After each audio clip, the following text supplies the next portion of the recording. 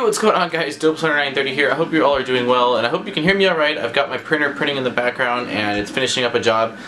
And my cat is hitting the tripod, as always. Anyways, I decided to make this video because I've been thinking about making this video for a few weeks now, and basically there's a lot of people I know that are interested in 3D printing, and they're not necessarily techie people. They just like the idea of being able to print an object that's 3D. And now, as awesome as that sounds, there's basically a few things I want to say to those of you that are interested in purchasing a printer that, again, are not really tech-savvy people. And basically that is, do not purchase a 3D printer unless you're somewhat tech-savvy person. Now, I'm not saying that, you know, if you're not tech-savvy and you want to purchase a printer, you couldn't take that dive and kind of learn the ins and outs of 3D printing. But basically, from my experience, if you're looking to purchase a 3D printer and have it like working right out of the box 100%, then I feel like you will probably be pretty disappointed, to say the least. Now, personally, again, I can only speak from my 3D printer. I have a very low-end 3D printer retailing at about $400 to $500, when there are 3D printers that go up to the, you know, $3,000 to $4,000, up to like $10,000 to $20,000. But being a consumer, I don't really see you wanting to purchase a $10,000 printer. So even if you're looking at the ones that are, you know, more expensive than mine, maybe they're $1,000, maybe they're $2,000, I'm not sure. I still feel like you are going to have to tinker with it a lot. Now, maybe it won't be as bad as mine, maybe you won't have to really adjust so much stuff with the printer, but still, when it comes to printing and 3D printing, you have different filaments, and with those different filaments, which are basically the plastic spools you'll be printing with, you have to adjust things like temperature, whether you want to heat the bed or heat the extruder. Some filaments that are the same kind of plastic might need different temperatures just from different companies for whatever reasoning. Certain colors, in my experience, print better than others and might require a little bit of different tweaking. There's a lot of variables with heating the bed, whether you want to heat the bed at all, whether you want to use painter's tape, whether you want to use glue stick.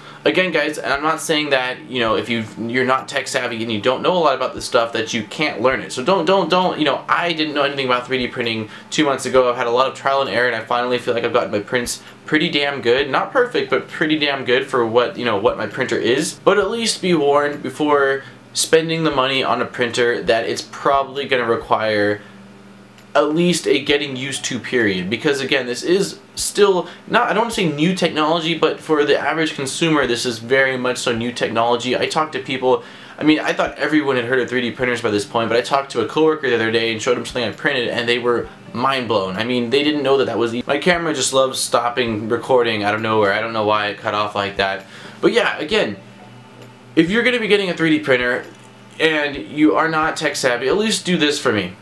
Do some research, watch some YouTube videos, browse around on the web in the forums and, you know, stuff like that, like 3D printing 101. At least have some kind of a knowledge before purchasing the printer, because even like with mine, I didn't know this really when I bought it because I did such a spontaneous purchase when I got this, like right when I did.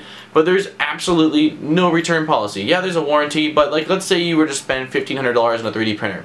Find out it's not what you thought it was. It's more difficult, it's a headache, you can't get it going, and you can't take it back. That sucks. You're going to be in the hole. I mean, you can put it up on eBay and all that, but dealing with shipping and all that stuff, it's not going to be a good time. Also, last thing I will say is that if you are getting a 3D printer just to print fun doodads and objects, it's not that that's a bad idea, but coming from me, who I've had mine now since December, and it's the end of February, so roughly we'll say 2 months I've had my printer for.